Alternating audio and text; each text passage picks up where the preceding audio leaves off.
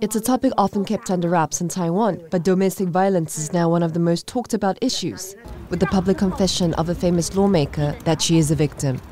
The allegations made by 41-year-old Kao Chia-yu have made headlines and raised questions over why domestic abuse is so prevalent. A health ministry survey revealing that 1 in 5 women experience abuse.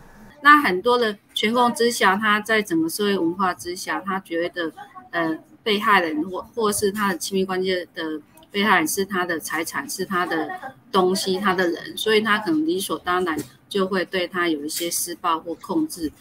The Taipei Women's Rescue Foundation, a non-profit organization that helps female victims of abuse, confirms the survey's findings.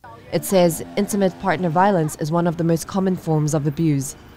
The Health Ministry's survey also found that emotional abuse accounts for 17% of the violations. But the foundation says there has been progress in fighting the problem. 现在台湾的通报或求助的暴力的严重性比往年来其实是还要轻的。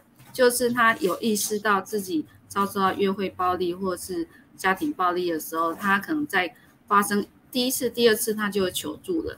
They say, while raised awareness and a more open society help empower those who are vulnerable, more has to be done.